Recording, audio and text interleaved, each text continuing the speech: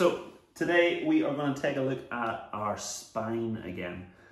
We're going to take a look at one of the most common problems that shows up, which is sort of lower back pain. And we're going to tackle it in sort of my traditional format, which is not directly. We're going to indirectly get there. We're going to start off with our upper back, then we're going to go to kind of our hip pelvis area, and then at the end we'll check out that low back and see how it is once those other two areas have been freed up. I think we talked about before with the spine, there's a lot of joints going on, and if some of them are not doing what they should, then others have to take up the load, which is often that lower back. We get stuck in that kind of rounded over position up here, and then that lower back has to take the brunt of the force. So let's get ourselves moving to start off with. We're going to go through some cat and cow. We're going to be on all fours. We're going to think about rounding the back and then arching the back. So let's do this together. We're going to start off and think about pushing the fingers away, pulling that belly button into the spine, and squeezing the bum nice and tight. So we're really rounding that back like a scared cat. Then we're going to pull the palms towards us, squeeze those shoulder blades together, and try and look up at the sky, all the while aiming that belly button down towards the floor. Hopefully feeling those back muscles start to contract. We'll go back up, we'll squeeze that bum, push the fingers away, pull that tummy in. Getting as much round going on there as we can. Then we'll pull the palms towards us, pinch the shoulders together, lifting that chin. Try and pull the shoulders down to your hips.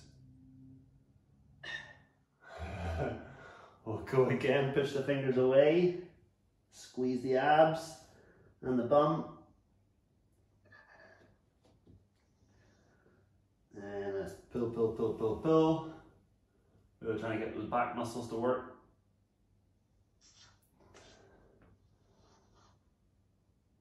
One more, push fingers away.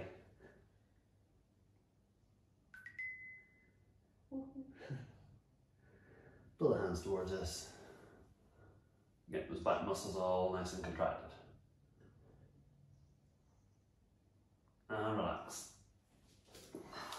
Lovely.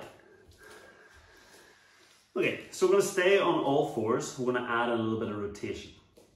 So if I sort of head on here, I'm going to be on all fours. I'm going to get my hand behind my head. I'm going to bring that elbow down towards the floor. And then I'm going to reach on up towards the sky. I'm going to do 5 of those on one side. Then we'll do 5 on the other side. Super careful here that your hand doesn't do all the movement. We want the actual torso to do the movement here. Off you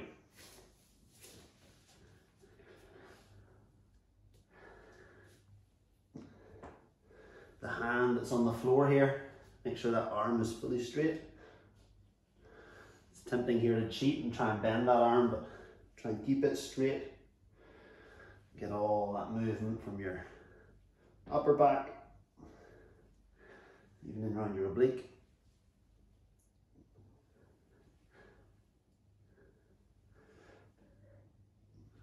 Once you've done 5 on one side, you can do 5 on the other.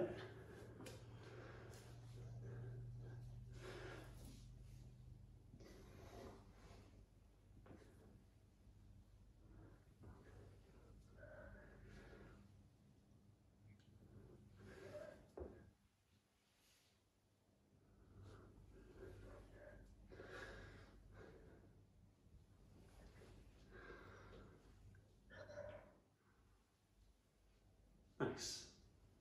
Cool. Alright, so we're going to stick with the kneeling position sort of for one more. This time we're going to go through normally our cat stretch we would do with straight arms. We're going to try it with bent arms. Okay, so we'll go kind of elbows on the floor, fingers interlocked behind your head, and from there, pushing that chest down towards the floor. There. Really trying to get a stretch through your tricep, but also open up that upper back rather than just the lower back. Okay, there. We'll go for about 30 seconds.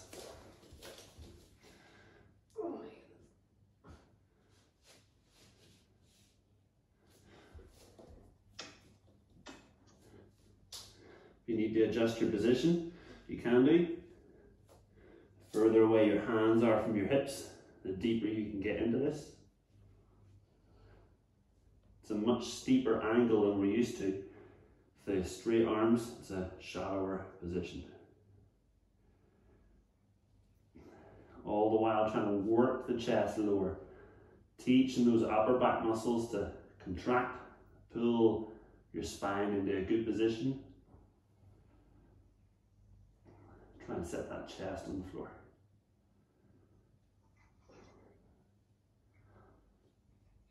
And we'll relax out of that. Nice. Okay, now we're going to go into a seated position. We could do this kind of like a Russian twist, but we're going to try a seated version here. Okay, if straight legs is too uncomfortable, you could cross your legs, that'll be okay. Going to give yourself a nice big hug. That feels weird. Yep, both feel weird, that's okay. From there, we're going to rotate as far as we can, and then we'll rotate the other way. Nice thing here, if we're to use arms, we could probably pretend to go further because we'd bend an arm, but with this hug position, you're really limited by how much your chest can move. Let's rotate over, we'll hold for like 3 seconds, rotate over, hold for 3, we'll do 5 each side. Oh, it's like hitting a brick wall.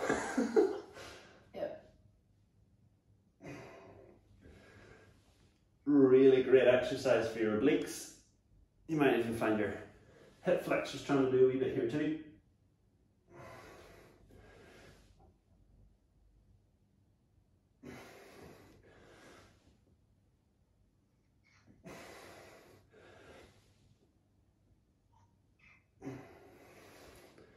As you reach over, really trying to breathe out so you can get any further.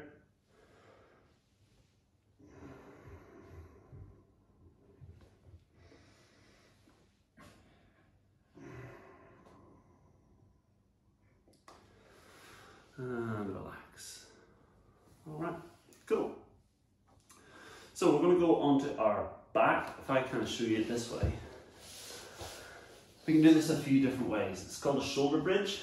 So we're not aiming for like full bridge. We're just going to be going up, kind of on our shoulders. Okay. Bent leg would be easiest.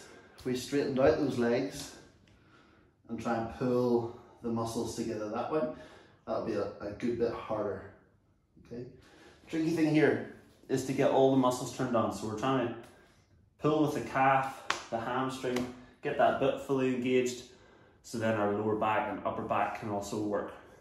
Want to be in as much of a bridge shape as possible rather than like one of those.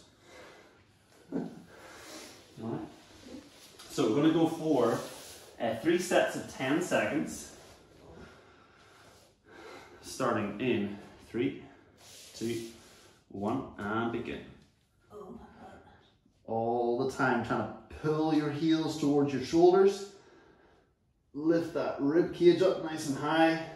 3, 2, 1, and relax. Nice. Pretty short rest, getting ready again in 3, 2, 1, up we go. Really trying to pull with the heels, squeeze the bum, lifting that back up high as you can, and down. And do one last one. 3, 2, 1, up we go.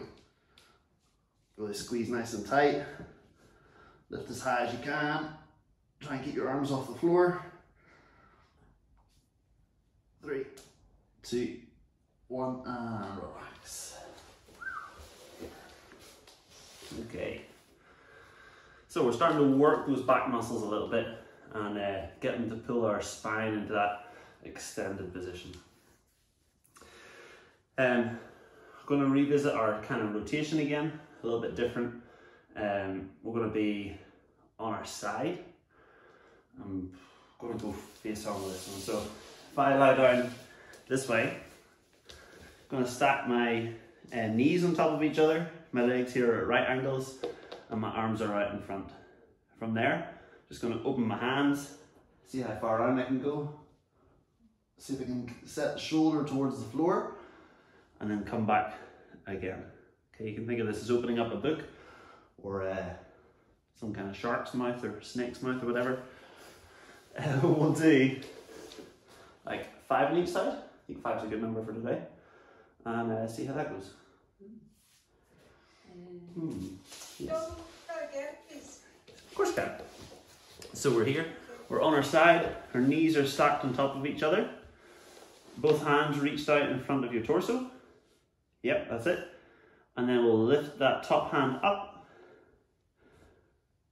Trying to set it on the ground behind us. That's it. Keep those knees together and keep them at 90 degrees. And back around again. It's tempting here for the knees to drop away from the torso. Thank you.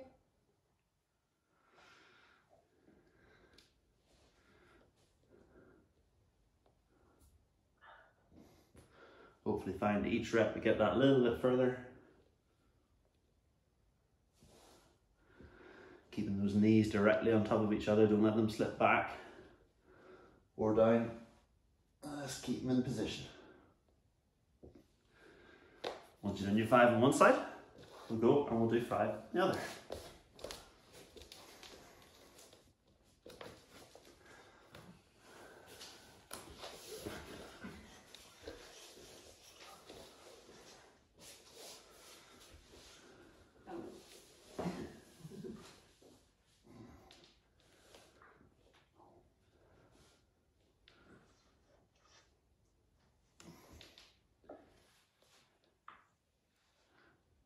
Make this much harder by pushing your top knee in front of your bottom knee. That'll really limit how far out you can go.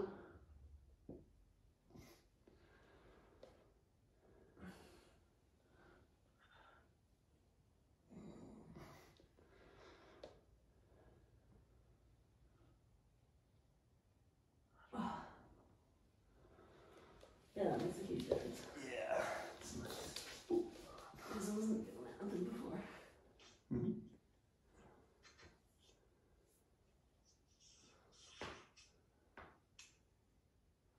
Nice. Alright. And then we've done a bit of rotation, did a bit of extension. We've done more rotations, now we're going to go back to our extension. So we'll be on our tummy. So it's last time we were on our back, this time we're on our tummy. We're going to have our hands out in front, and from there we're going to think about lifting the neck and the upper back. Okay, I'll show you that this way around. I'm going to try and lift the neck and the upper back rather than just lifting that chin up. Okay, that's just going to put a load of pressure in your neck. So almost think about making a double chin and keeping it as we go up. Okay, that arm down version is easier. Arm version out in front is harder. Pick one that you're comfortable with, and let's do 5 reps with like a 1 to 2 second pause at the top. Ooh, that was great.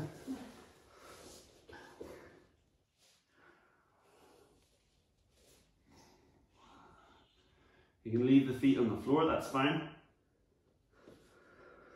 Just that upper half. Really trying to roll the shoulders back and together. Get those upper back muscles working.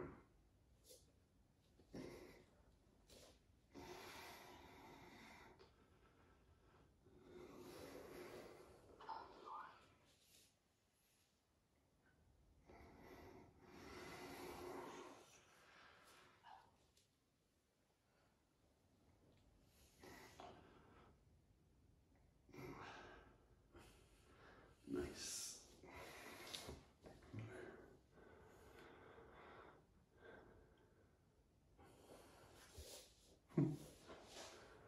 Lovely. And then we'll stay on your tummy. We'll just stick your elbows underneath your shoulders.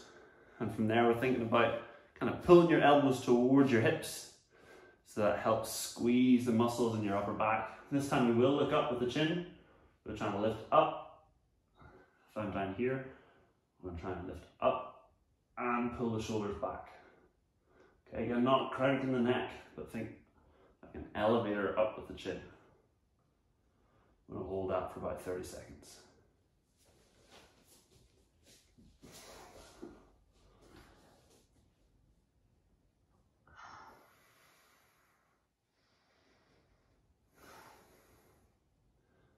Lower back.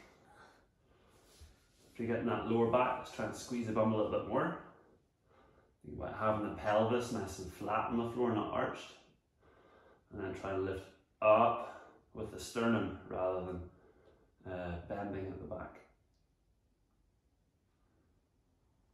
5, 4, 3, 2, 1.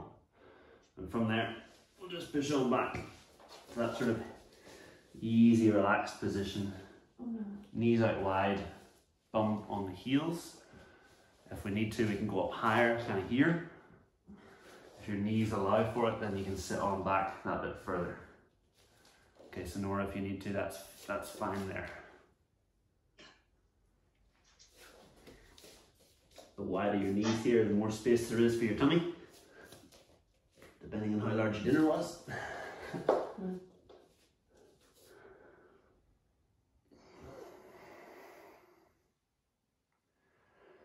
Really great way of relieving pressure in and around the hips and that lower back.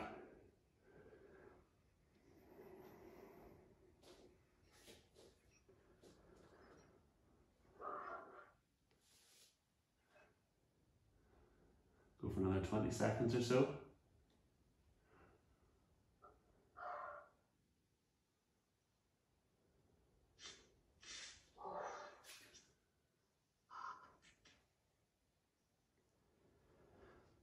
And relax.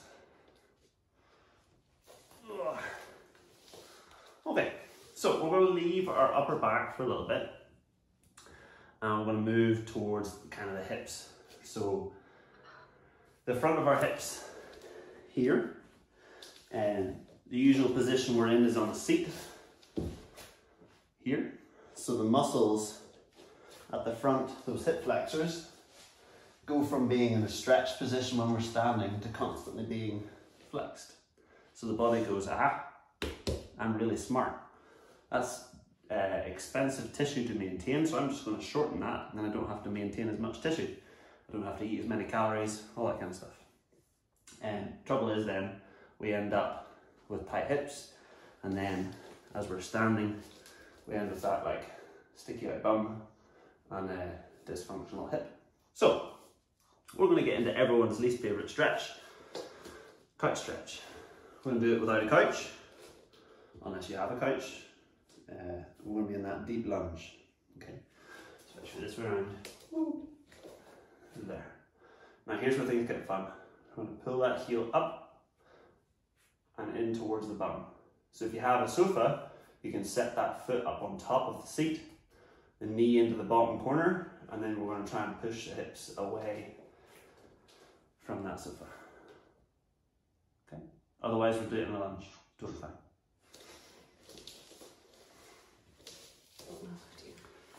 If you do know which is your tighter side, try and do it first.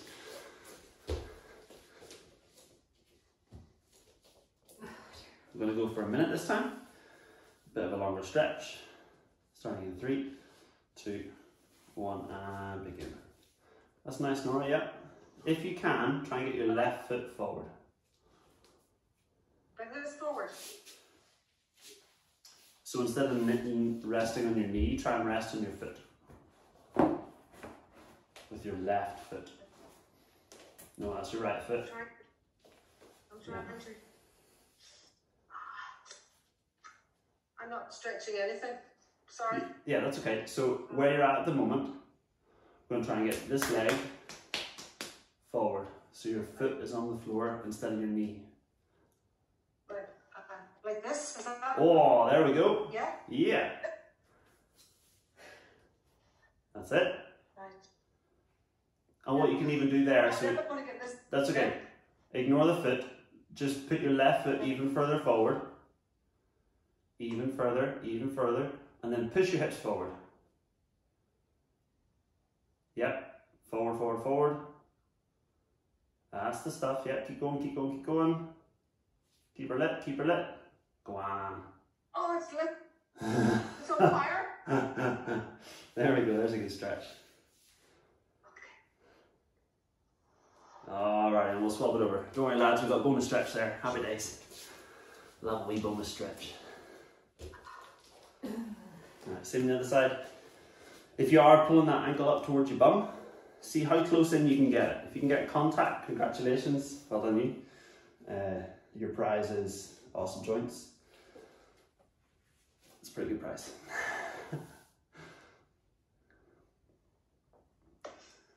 Go on, Andy. You got a cramp, lad? Just a little bit, yeah. In your calf? Yeah. Were you, Maybe hamstring a bit. were you out running? At the weekend, yeah. Oh, okay.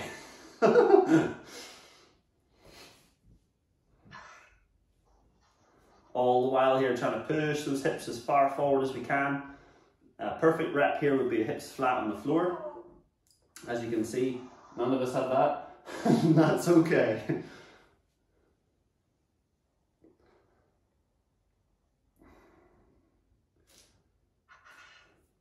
And relax. Oh, God.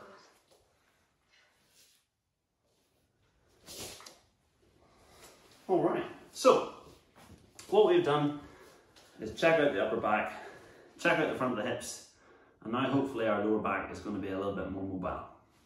Here is the, I'm going to call it the ultimate lower back mobility test, but it really does a lot more than just your lower back. It's called our stiff leg windmill.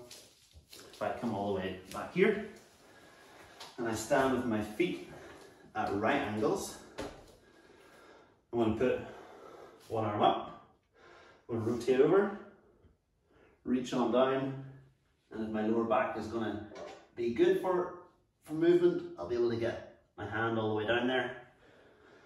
And if it's going to be problematic, I'll kind of get stuck about here. Okay, so I'll talk you through that.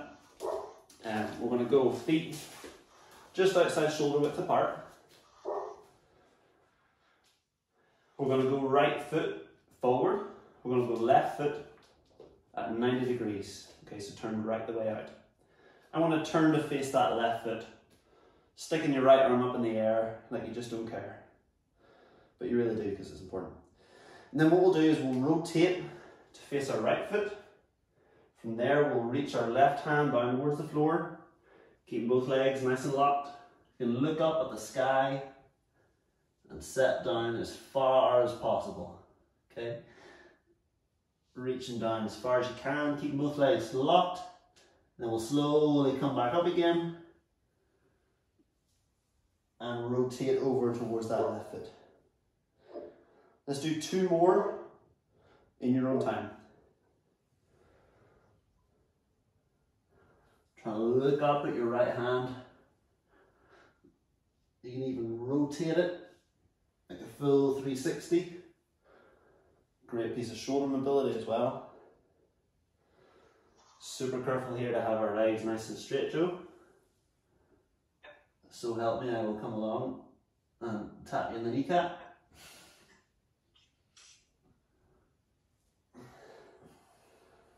Nice. 1 to 23 on one side, including the demo rep, and we'll go the other side.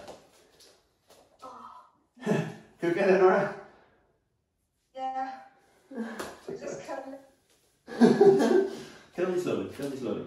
Alright, left foot forward, right foot turned out, left hand up in the air, facing out over your right foot. From there, we're going to turn to face the left foot. We're going to reach that right hand down towards the floor, keeping both legs nice and locked. Looking up at the left hand. Please don't fart. And then all the way back up. Rotate over to face your right foot again. And 2 more in your own time. I'll try.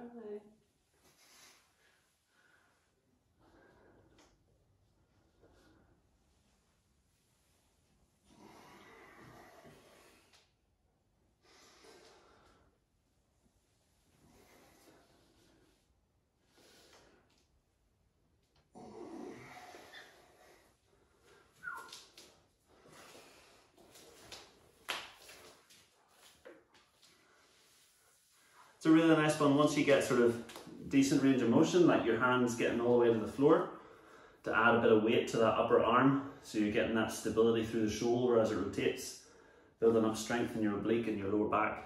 It's all it's good stuff. Anyway, that is us done for the night. Hopefully our lower back and back in general is feeling amazing, even if that didn't sound so good, Nora. Alright, so good job team, well done.